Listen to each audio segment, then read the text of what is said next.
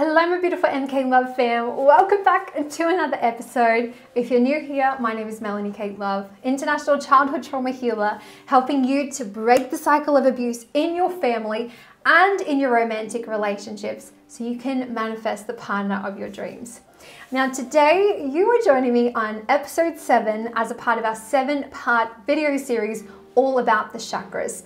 Now, if you've missed any of my previous videos from the root, the sacral, the solar plexus, the heart, the throat, and the third eye, you have 6 videos to catch up on. But the fact that you're here and you clicked on this one, let's see what you need to know. So, the crown chakra, it's an energy center within your body that's located above the top of your head and is the source of enlightenment, interconnectedness, and limitless consciousness. It identifies with universal wisdom, is beyond the elements, and its biggest challenge comes with making peace with attachments. Now, in terms of looking at the crown chakra, we're going to look at 3 different examples, well, 3 different areas in which it can fall: deficient, balanced, or excessive. Have a look on the screen right now for deficient. You could be materialistic, closed-minded, have neurological disorders, depression, or have difficulty meditating. Now, if you're excessive, this means that you could have the detachment from spirit. You could have spiritual or religious addictions and have a disassociation from the body. So yeah, you don't want to be classified as being off with the fairies kind of thing. In terms of being balanced, this means that you are interconnected with universal wisdom. You have situational awareness, enlightenment, you live in the present moment, and you are open-minded. Now, all of the beautiful clients that go through my 8-week coaching program, we work exclusively on the chakras. Each week of the program, we work through a different chakra. At the end of the program, they come aware with having the awareness on how to cope with whatever triggers them for the rest of their lives. They have the strategies, the tools, and the chakra system of how they need to heal.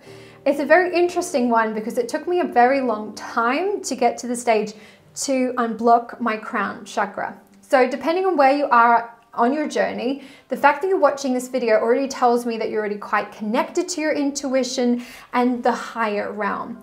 This is where you can have insight into situations that you can't logically explain. Like, there's no way in which you could have known this information. And it's quite an interesting thing. Like, sometimes I just look at someone and I'm like, no, like it just feels like a big red flag. So depending on what situation you're in, think back to where you're at in terms of being deficient, to being balanced, or excessive. What comes up for you right now? Comment down below, let me know, are you deficient, balanced, or excessive? Type it in below. Regardless of where you are on your journey, I just want you to repeat after me: I am where I am, and it's okay. By surrendering to the process, you literally set yourself free. So let me give you some guidance using our tarot cards. Let's see what you need to know for your crown chakra. There it is.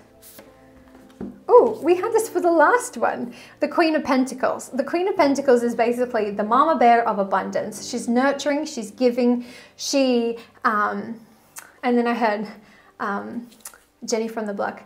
I used to have a little, now I got a lot. Then I know where I came from.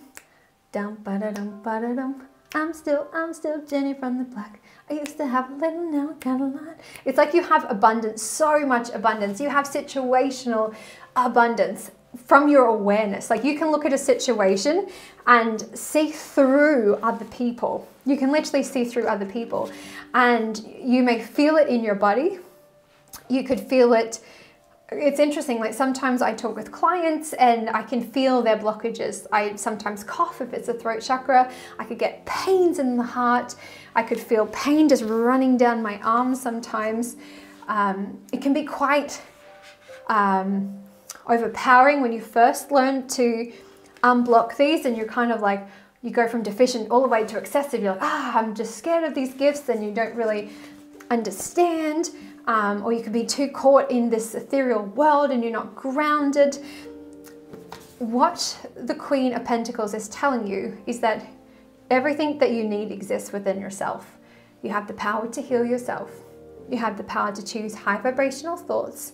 You have the power to unblock your chakras and to reconnect your body, your mind, and your soul. When you have this, you are your own guru. Like honestly, you are your own healer. And when you're at that stage, you may choose to use those gifts to help other people. You may use those gifts. I kind of feel like I feel like when you have this opportunity to unblock this, it's like you have to use them for good.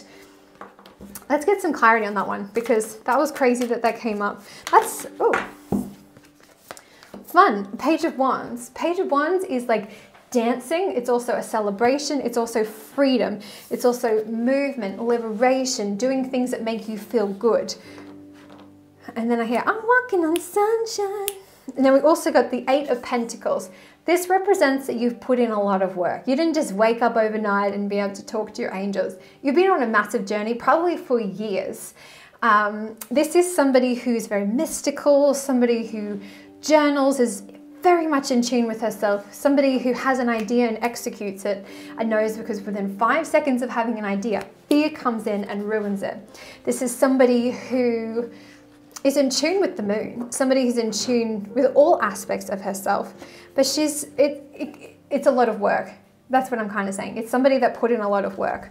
So in terms of the Queen of Pentacles, and you getting to this stage of being such a nurturing and kind and giving person, you're doing it from a place of love, but you've also put in the work to do it, and you're celebrating where you're at, and you're very proud of yourself. And you know that because you have these beautiful gifts and you've awakened them within yourself, you can help other people to do the same. And that's kind of what happened to me. It took me a really long time to unblock them, but I had to go through a lot in order to get that. But now I appreciate it so much more. So wherever you are in your journey, I hope, whether this has triggered something within you, something deficient or excessive, and you're like, oh, maybe that's me, just repeat after me. I am where I am, and it's okay. Just surrender to the process. How do you surrender? Okay, 2 ways I can help you. The first one, you can join our monthly women's online moon circle. It's the time around the full moon. We join together, a beautiful MK Love fam. We jump on Zoom, and we celebrate the phase of the, well, the phase of the moon is the full moon, but the sign of the zodiac, which it's linked to, because every month we experience a different sign of the zodiac under the full moon. So that's why I can help you. I'll be collectively with that MK Love fam. It's kind of amazing to see their faces on the screen.